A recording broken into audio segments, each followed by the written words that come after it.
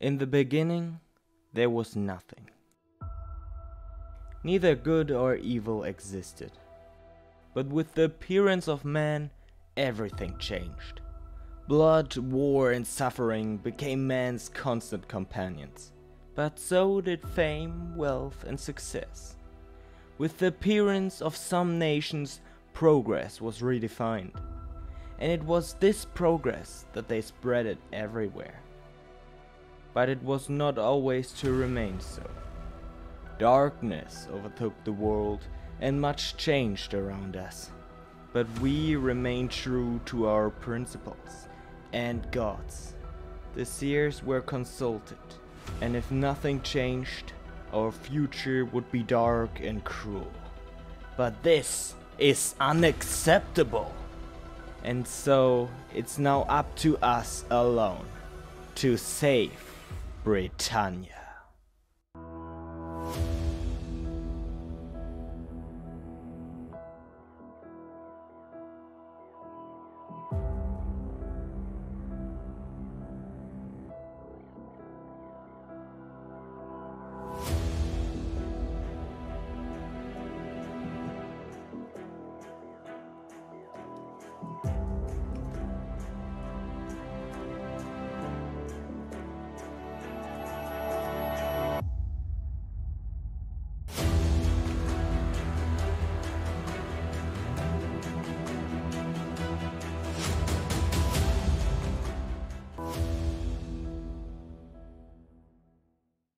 This is the beginning of the new Romano-British campaign. But this campaign is different, because you, the viewers, can directly influence what happens in this campaign. Ck3 Victorious of Britannia is one of the last representatives of Hellenism, and Rome has changed more and more to the bad, leaving Britannia alone. Now, Ck3 has decided to found his own senate, to lead Britannia into a new and better future. And you are the senators and can have direct influence on the campaign by writing comments, so you can determine how the campaign develops. But Ck3 is still the most powerful, and if he doesn't support your proposal, it can be rejected. Therefore, you need a higher approval rating from senators who support your proposal. As soon as your comment has 15 likes, I have to bow to the will of the Senate, no matter whether I think the idea is good or bad. But I'm very excited for this campaign because I think it could be absolutely amazing. So let's start. A few minutes later. Oh man. Okay, nothing happened. Oh my god, okay.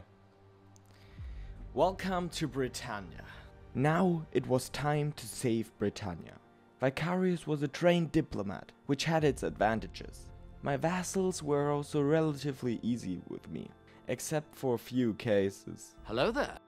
In addition, I still had to decide whether I should concentrate more on centralization or decentralization politics. A new wedding was also an offing, which would hopefully result in a few young heirs to the throne. There was also the ever-present danger that Honorius would abandon Britannia and rob me of my position. First, I listened to the concerns of my subjects and gave them jobs or money to buy warriors to defend themselves against monsters.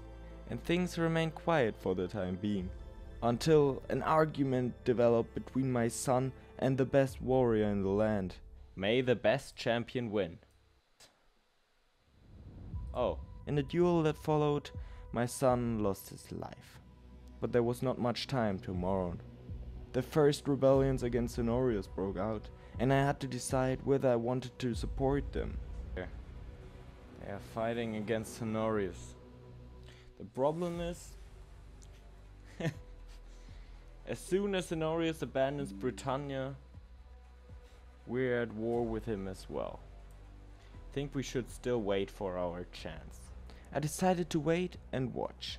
I used the following time to make the first economic progress. Oh, Christian. That's not our faith.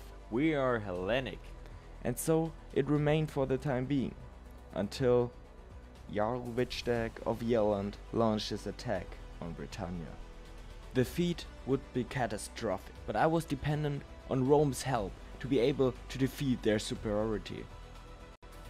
Moreover, I could negotiate an alliance, but since it was an attack on Rome, they couldn't help me. Jarl Wichtag's armies destroyed many parts of the Gallic coast, and there was still no sign of Roman armies.